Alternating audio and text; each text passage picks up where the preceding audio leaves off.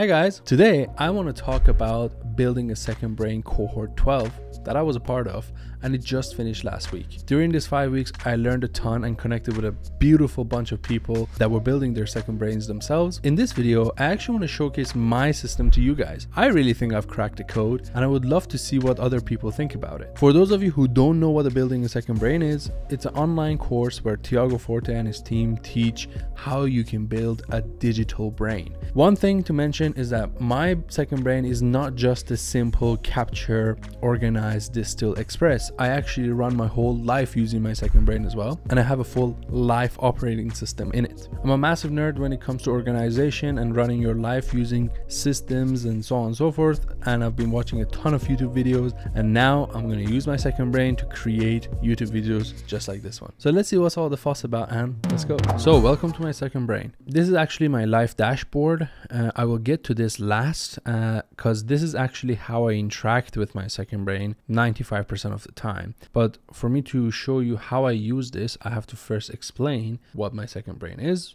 what are the parts I have in it, and how I have it set it all up using Notion. So here's my Notion second brain page, and as you can see, I have all these different sections. In the course, Tiago teaches PARA, which is projects, areas, resources, and archives, and you can read about that actually online. I might leave a link below for you guys to maybe learn a bit more about it. And I have it set up just like that. The way I use everything is through databases, and actually I have relational databases between all of these different databases in my second brain. I want to actually start with the simplest thing, which I think are areas. Areas are actually quite simple to follow, and these are the active areas, for example, in my life right now. I have a business section, which basically categorizes all the different areas that are business related, such as my 2 businesses, Bitcoin, why not? We need to buy some of that. My actual job that I go to as a part-time flight test engineer, my YouTube channel, which is this channel, and my personal areas consist of university, which I'm almost finished with, productivity, which I'm passionate about, life goals, personal finance, and so on and so forth. As you see, each of these are set to a card and so on and so forth. I won't really teach you guys how to use Notion in this video. If people really like to know how to set this up step by step, I might do a video like that. But for now, I just want to showcase it. So let's jump through, for example, one of my areas, unesi.com, which is my actual website where we create websites for other course creators and set up their whole tech stack and course selling system and so on and so forth. As you see, there is a lot of related fields, and I will go through each of these fields in depth. But for now, what I want to show you is that each of these areas actually have something called a self-referential filter. What that means is that when I collect any source of information, write any notes, read any books, have any active projects or tasks or anything, I always put them all under that area. And then after I put it under that area, in this page, I can actually filter by the area itself, self-referencing, and then it will always show me the updated version. So for example, in this area of unesi.com, I have 3 active projects, and that is being shown here. So for example, learn how to get more clients, Martin, which is one of my clients, ongoing support, and creating Unesi at version number 1 is actually my 3 different projects. The way I define projects are based on energy levels, and I will have to create a complete video on how to create your energy levels through a feedback loop using your second brain. So your second brain can actually improve what you actively work on and spend your time on. But for now, just to simplify things, I have these 3 active projects. I have read this book under this area. I have these 3 videos, and so on and so forth. So let's for example see one of these entries. Never discount to get a sale. Is actually a YouTube video I watched from the future on the 15th of May 2021, and this is the YouTube video. And as you can see, as I was watching this video, I actually took some notes which then I can reuse. Why is this even good? Because the next time I ever want to work in this area, if I want to, for example, work on my unesi.com website, I can just come on here and see what stuff have I captured, what active projects I have, what active tasks do I have, or resources, right? So let's look at a different area, productivity. For productivity, I actually took the Building a Second Brain course and also captured some sources and stuff, which you can see all of that here. So if you look, I have Build Your Second Brain as still an active project because I'm still continuously working on this to improve it. For my library, I have all my personal notes that I took throughout the course under this area, and like you can see, it's exactly called course notes. because that's a category I have. And for example, when you go in it, I have all the course notes all here. And for example, I have an active task in the productivity area called go through Skillshare classes, which I want to actually go through Ali Abdal's productivity classes and stuff like that. That's about areas, right? And I don't want to really go in depth too much, but what I wanted to show you is that I can see all my captured sources and everything that relates to that specific area of my life under one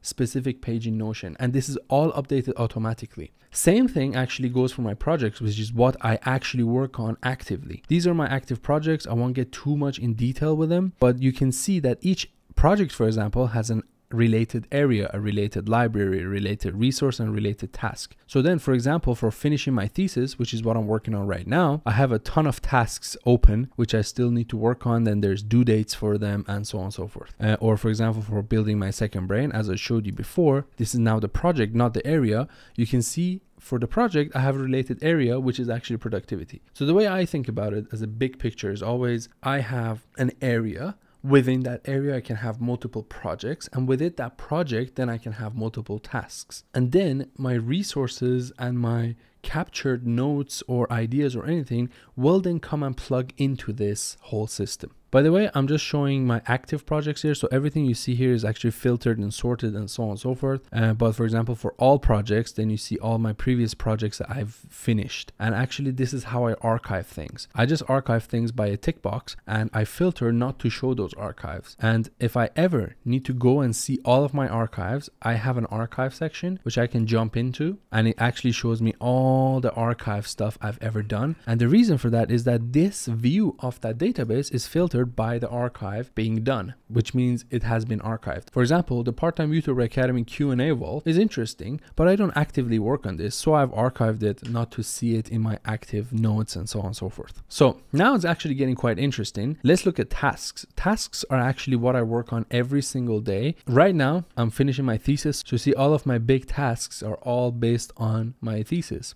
But for example, getting some results from my thesis, the energy level of it is high because I'm really working on it. The workload is heavy lift because it's a lot of effort to do that.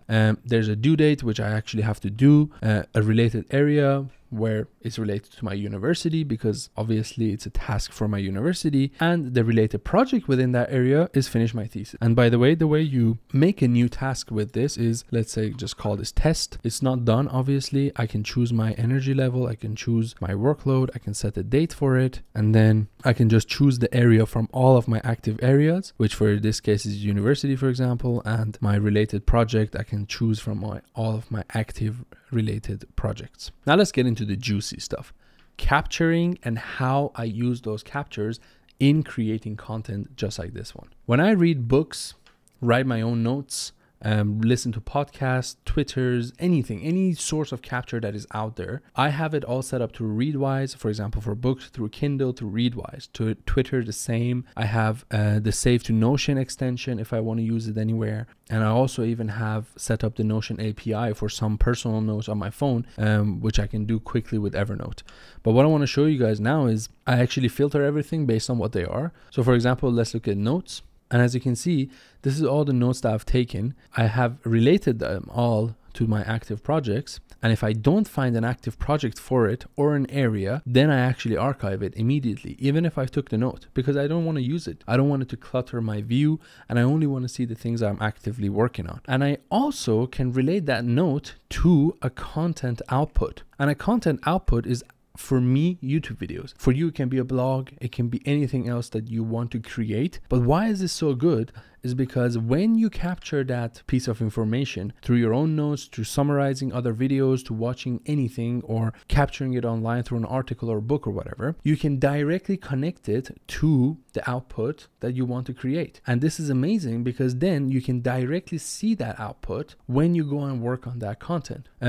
By the way, I also have why I captured this, because I want to remember why was it important for my future self, because I'm probably going to forget. So let's see how I actually connect this to my outputs. As you see, this is a content tracker, for example. These are some videos that I have set up, and I want to show you this BASB system demo part 1, which is exactly what I'm shooting right now. For this video, I actually have all my captured sources available under that video template, and this is all set up through a template, which means if I create a new video and I just click it once, it will all populate for me, which is amazing. For my BASB system demo, I've actually captured all these things, which is basically, for example, the course units, some articles, and even a note that I took myself. I can also directly see what those notes relate to. They relate to my, for example, build your second brain, and related area is here, for example, productivity. I can see their URLs if I want to follow up on them, but as well, I can open them right here and, for example, see exactly what are the contents of that note. And additionally, I can then use that directly to start writing my script. What you see, this template is a modified version of Ali Abdaal's plus Thomas Frank's plus some other templates that I found online for creating a YouTube script. But this addition on top with the building a second brain stuff is actually what I've done myself.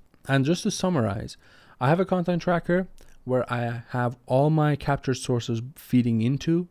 I have a knowledge hub where I capture everything from books, from articles, from podcasts, and so on and so forth. I have a task list, which I actually interact with and do my tasks. I have projects where I can see all my active projects and I can see all the tasks, notes, and everything that relate to those projects. I have areas that are ongoing and are just like projects, but they don't have an end date. And I also have resources. Resources for me, I actually skipped this so far, but resources for me are just basically reusable pieces of content like templates, blueprints, workbooks, and stuff that I can go back and refer to. And finally, I have the archive, and I just showed you how I archive everything just with a simple tick box. And this might actually look quite complicated, but after you set it up once, using it is actually super simple, because the way I use this is never through this interface. I have set it all up in my second brain, but the way I use it is always through my dashboard. And the way my dashboard works is I have tasks for my, for example, personal to-dos, and then here I can just come and quickly see what I need to do. I can always switch to a, for example, calendar view to see all my active tasks that I need to work on. Additionally, if I want to take a quick note, for example, I can always click this, put whatever I want here related to an area, related to a content or a project,